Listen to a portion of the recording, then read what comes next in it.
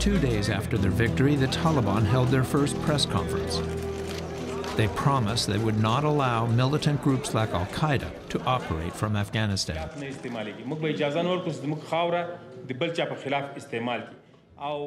Chief government spokesman Zabiullah Mujahid also made new promises to the women of Afghanistan.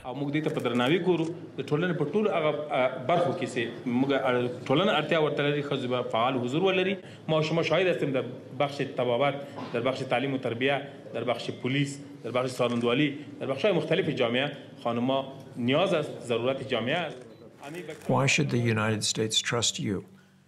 موږ متحده ایالاتو سره د 40 کال جنگ کړی او دا موږ ثابت کړی چې موږ څه وایو هغه کوو او دوی باید دا مورد درک کړي. Over the last 18 months, I have come to Afghanistan to meet and interview numerous Taliban officials.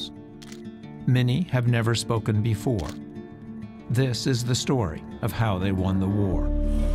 دا ساحه ټول جنگ ساحه د منطقو کې هغوی به هوایي بریدونه کول مجاهدین به څومره شهیدانېدل خو دوی به په شهادتونو باندې مجاهدینو کې کوم مشکل نه راپېښېده او راوتي د شهادت په تمناسب.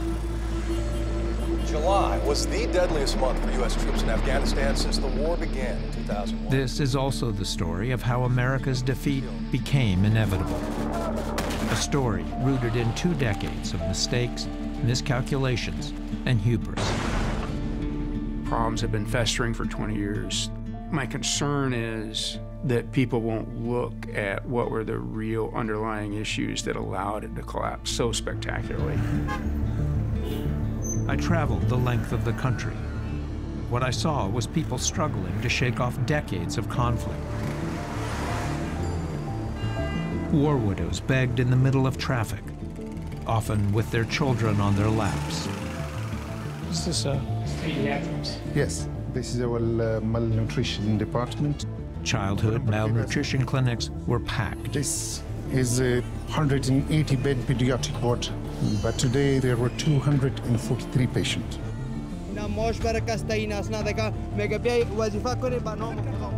Jobs were scarce.